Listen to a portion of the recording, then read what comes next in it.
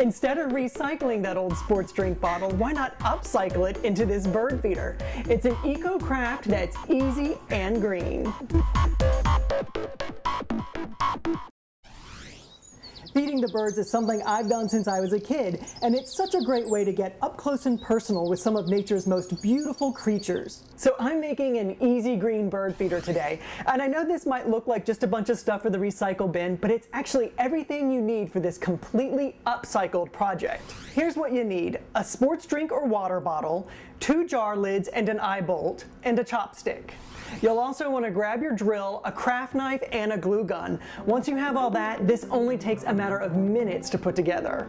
Drill a hole through the center of your bottle top and one of your jar lids. Next, drill 2 holes on opposite sides of your bottle, about 2 inches from the bottom. These will be our feeder openings so the birds can get at the seeds. Then, just below those holes, drill 2 smaller openings.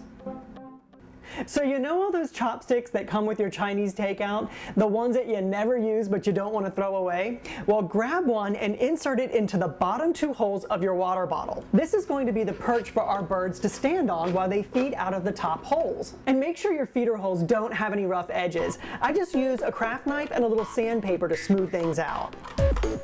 Next, thread your jar lid and your bottle cap onto the eye bolt. Be sure to secure it with a metal nut and then twist it back onto your bottle. Now hot glue the bottom of your bottle to the inside of another jar lid. This will catch the overflow of seeds and provide another place for our feathered friends to rest.